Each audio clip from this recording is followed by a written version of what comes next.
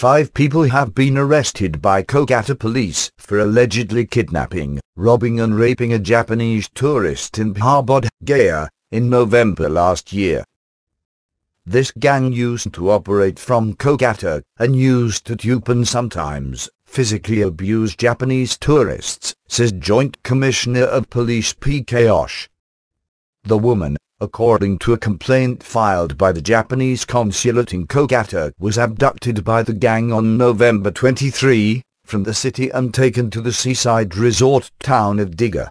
The accused then allegedly withdrew Rs 76,000 from her account using her debit card. 2 days later, the gang allegedly drove back with the woman to Kolkata but left for Bodhgaya in Bihar soon after in the same car.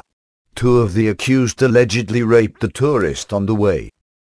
The accused then put the girl on a bus bound for Varanasi, where she got in touch with her friends and contacted the Japanese consulate in Kolkata.